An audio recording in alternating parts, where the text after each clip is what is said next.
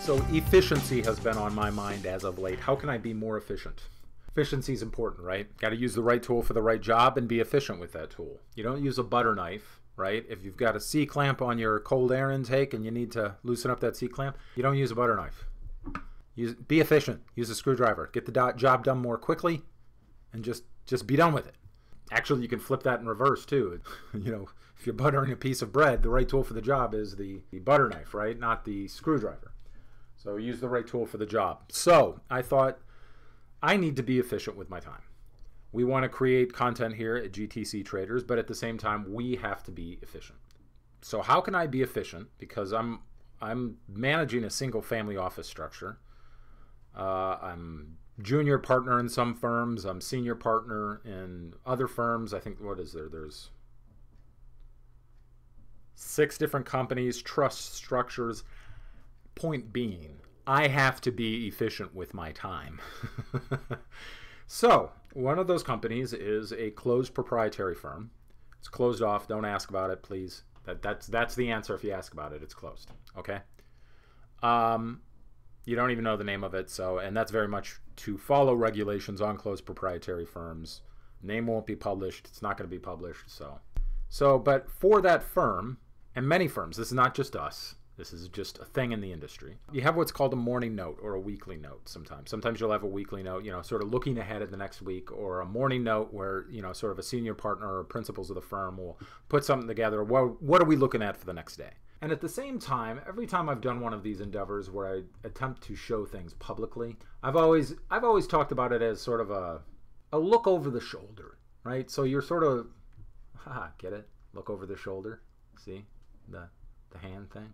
Although I'll be very frank, I stole this from Rob. But it's a look over our shoulder. So I can be efficient with my time by consolidating all of these concepts. Excuse me, I'm going to take a sip of the coffee.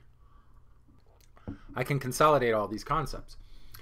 We'll do maybe what I have to do anyways. I have to do a morning note for the closed prop firm. So how about I consolidate that and sort of put out there something publicly, look over the shoulder, get it. Look over the shoulder, and you'll see how many firms do this. This is not, as I said, we're not special, but just sort of a look over our shoulder as to a weekly note. And maybe if I can consolidate my time and make things more efficient, maybe, who knows, maybe this will be a daily note, right? But just a look ahead to the next week. So just things to be aware of as we go into the markets. And maybe we can make this a feature. We'll see how it goes.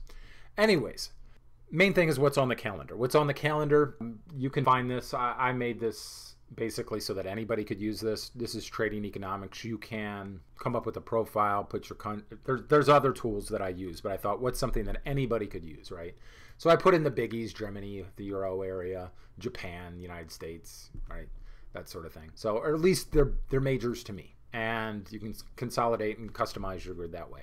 There's a few things on the week ahead, just as far as the calendar is concerned. Big thing, very obviously, and I think it's going to hold everything up, is, and I have more to say on that, but just consolidating on our thoughts for the week ahead, is very obviously the Fed. The Fed's on Wednesday. That's the biggie. 2 p.m. to 2:30 is when the press conference starts. That's the one everybody's going to be waiting on as to their comments. There's a few others. Some auctions. I'm sort of interested, just things I'm interested in. I'm sort of interested in any news surrounding the 52-week bill auction in Japan. There's some other auctions here in the U.S. Interest rates rules basically the financial world. So although these are not, the big interest rate conversation is going to set around Wednesday in the Fed, these are other interesting little tidbits, right? That I'm sort of interested in. People have been interested with what's going on in Japan lately. I am as well. All right, building permits, balance of trades on Tuesday, but that's going to be overshadowed by the Fed, quite frankly. Inflation rate year over year, that one might be interesting. That's on Thursday for Japan. But again, the Fed's usually like a 2-day process. So that's usually a 2-day process because not only is the market just going to have its initial back and forth because of, lack of liquidity, liquidity comes in, announcements, market makers basically playing those widening spreads, which they should. But then everybody for the next day and a half, it takes everybody a while to adjust positions if they need to do so, right? So Although I'm very interested in Japan's inflation rate on Thursday. What else do we have? We have retail. That's the UK. Yeah, so that's sort of looking over the next calendar. The Fed's going to overshadow everything. And we also have some earnings, which again, the Fed's going to overshadow it, but it's something to be aware of. There's many earnings, obviously, next week. These are the ones that stood out to me. AutoZone on the 19th. One sort of look into that for sort of econometric sort of reads at times. That's on Tuesday. FedEx is a big one. That's why I sort of highlighted it. That's on the 20th. And then we got General Mills as well on Wednesday. But again, those are going to be overshadowed by what's going on with the Fed. Here's what's interesting in markets. I was just talking with DCP on Twitter about this. I'm not sure I've ever had such a spin. We at the prop firm have ever had like spin the bottle, a neutral stance in as many markets for so long. A lot of that, I think, has to do with interest rates. Interest rates rule the financial world. They just do. There's another freebie here. Over here, Chatham Financial produces sort of some cool looks at the SOFR curve. So, and the Fed dot plots around that. So this is something, I'm not talking about trading this, right? GTC Traders is going to be purely equity based, but you need to know what's going on with rates. You just do, and you need to understand them. So this is the 3-month SOFR curve and surrounding the dot plots, which we'll have probably an update on the dot plot. So that should prove interesting the next week. I've had my eye on that. Right, so I'm going to be keeping my eye on how the Fed decision impacts a lot of this and the reads around that. One thing I want to say is if interest rates here in Octave 2025, I don't know where that's at. I don't know if that's out in is that the golds? The blues are the golds, or the purples? That doesn't predict interest rates at 3.85% in September, October 2025. If you talk to an interest rate trader or no interest rate traders or no interest rate trading, you know this, right? The front of the curves where there's the most volatility around news, but as you get closer to the front of the curve and closer in time, there's less volatility because the market pretty much figures out rates. Back here is hedge flow. And this curve is consistently and constantly just morphing and changing. So a lot of what goes on is just back-end hedge flow. And what we mean by that is somebody puts on a position in the reds and they want to hedge it off. Well, they do so out here. So that's not as much a prediction. You want something as far as what the market thinks is probabilities. This right here is your best bet.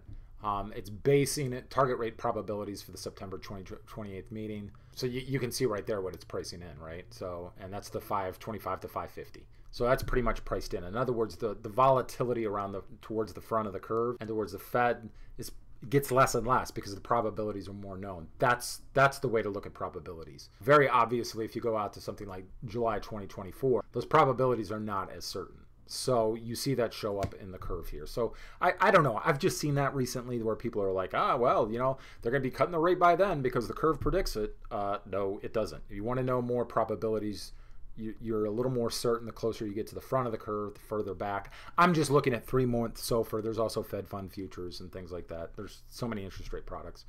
Although, to reiterate what we've been saying on the Twitter stream, there really should be a credit instrument showing market risk, something like commercial paper.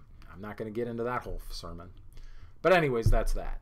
And that's really what's been ruling everything. So as we look ahead, that's why the Fed's announcement, the press conference, is going to overshadow everything. Now, looking at markets specifically, as I was saying in I'll just take you through. I'm not going to show you some of our proprietary tools that we use, but I'm going to take you through just basically what we look at in the morning, right? So when I look ahead to the next week, we look at various major markets. I've done this for a long time. Guys who have known me for a long time know I do this, and I'm not alone. Many do this. Since about, I would say, August, we've had a neutral stance on equities. If you want to look at this particular index, I've spoken in the past what I think about indices. You can find a whole podcast on it, right? But basically, we've had a neutral stance. You look at something like the VIX, we've obviously cooled down, but we also look at VIX term structures. And I don't see, at least the way we use term structure in the VIX, I haven't really seen anything of note at all, really, to give any sort of concern. I also look at higher yielding. Sometimes I'll use an ETF as a look and look at the way that ETF is comprised. How do I put this? to sort of give me just a general bias view, right? It's not like when I say we're neutral on equities, we have no position. We have that position in equities. It's more of a biased view, like how are we thinking about this particular market? And then that can help form your views later on.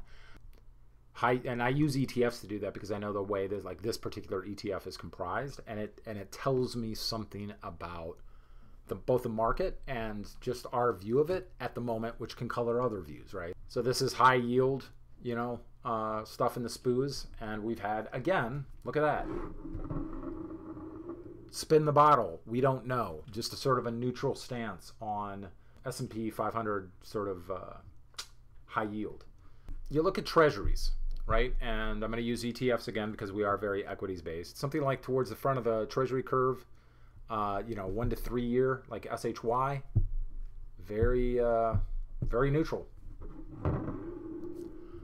Again, looking to IEI, neutral. Thinking about it in curve terms, I hope you see a clearer picture. This is going out a little farther, 7 to 10 year ETF, IEF. We're still neutral, but this sucker could break down at any second. And going farther out on the curve, you look at, let me see here, I'm looking at my notes as well. TLT, we've been bearish on price, obviously bullish on yield. So that's our look at treasuries. This is the market that has confounded me as of late. High yield. This is JNK, but high yield has confounded me. I've got to go back over something on my to-do list is I've got to go back over the holdings of this sucker to see how it's comprised, because high yield has held up. It just confounds me. I just don't know how, especially with the stories that I hear coming out of high yield markets and guys that cover high yield a lot that I'll interact with. I have no idea how this market's holding up as well, but you got to go with price. So we're also neutral on price, neutral on yield. Moving on to the next major market we look at. This is GSG. Look at commodities as a whole. We have been bullish. Now, as far as my macroeconomic stance, do you see how things are maybe blending here and dovetailing with one another? I've had this whole thesis regarding this gully we are in, which I don't know which way it's going to go. Are we going to slide back towards higher inflation, or are we did they do it? I think at this point I'm more of a higher for longer guy. H4L, right? Hashtag H4L. I'm more of a higher for longer guy because the Fed has the room to do so. And we are seeing, as you see here, and commodity prices as a whole, you're seeing the input costs starting to ramp back up again in commodities as a whole. When we look at crude oil structure, I'm not seeing anything that slows that down on crude oil front. When I look at the crude oil term structure, it's like, I hate to say it, but risk is on higher prices, folks. So you look at something like, USO, bullish, very bullish. We're bullish on commodity indices as a whole. We're bullish on crude oil. And this is very interesting. This is UGA, which is a look at gasoline, which you can use to hedge, which I have. Your own household's gasoline costs and fuel costs. I hope people realize they can do that. We've had a neutral stance, and I'm not plugging away from the neutral stance yet. Very obviously there's a lot of good hedging going on here, so fuel prices have not risen as dramatically. That's the hedge, basically solid hedges placed there by the commercial interests such that we have not seen a commensurate rise as much in gasoline prices. However, I will switch to bullish if it's time to switch to bullish. But at the moment, when it comes to gasoline prices, we are neutral.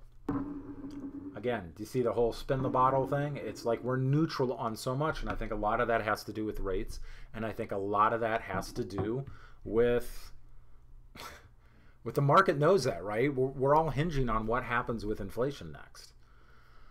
I think it's not just input cost driven. I also think it has a lot to do with over restrictive regulations that create a faux, how would I describe it? Sort of a faux supply chain problem.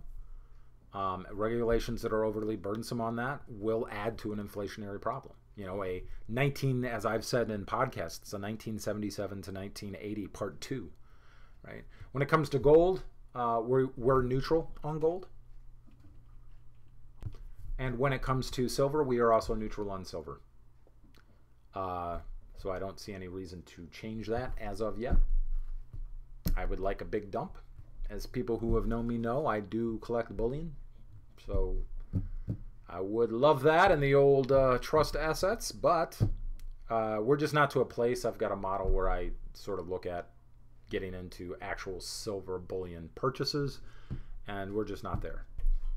And finally, the US dollar. The US dollar we have been bullish on. We've been bullish on for a while. So much for, you know, the dollar collapse. The impending dollar collapse that I have heard about for, I don't know, 30 years that I've been doing this. So much for that. So we have been bullish. We see no reason to change at this point. We are still bullish on the US dollar. Know some folks that have been long there.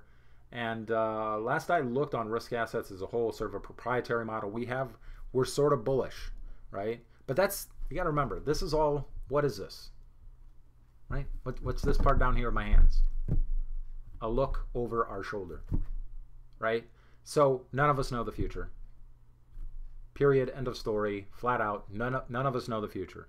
So when I say things like our proprietary model has a bullish bet on risk assets at the moment, that can change at any second. And it's a broad overall look at how we look at all of these different aspects of the market, major markets, US dollar, treasuries, how we look at all of those things. And that, in turn, colors our thoughts moving forward.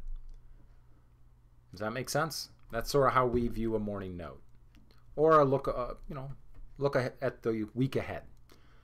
But for now, that has been what it's always been. Let us know if you like sort of this feature. Maybe we'll do this and I'll consolidate and make my time more efficient by doing the morning note this way. I'm gonna actually post it for the other guy in our closed prop firm, and maybe we'll do it this way.